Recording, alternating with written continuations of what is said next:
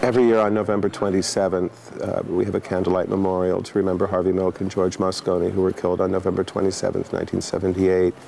In 1985, as I was running up and down the Castro with my staple gun and posters reminding people of the march, there was a headline in our local paper saying that 1,000 San Franciscans had already died of AIDS.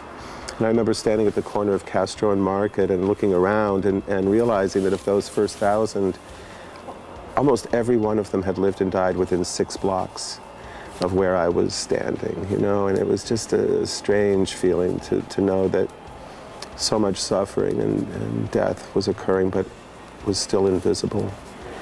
And I got very frustrated with that, and so the night of the Candlelight March, as people were preparing to march, I had big stacks of poster board and magic markers and asked people to write the name of one person they knew who had died. And we carried those with our candles, as we always do, to City Hall. And then I had everybody go another 2 blocks to the Federal Building, where I'd hidden extension ladders in a shrubbery. And we climbed up with big rolls of tape on our wrists and covered the whole front gray stone facade of this building with this patchwork of posters with these names. And as I looked at that, I thought it looked like some kind of odd quilt.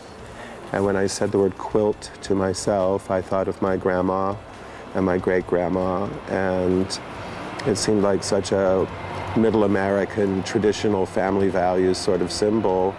And I thought, what a perfect symbol to attach to this disease that's killing homosexuals and African Americans and IV drug users. And so that was the idea, and everybody told me it was the stupidest thing they'd ever heard of. And it was like just so nerve-wracking. I could just see it in my head so clearly, how it would look stretched out on the mall, covering the mall.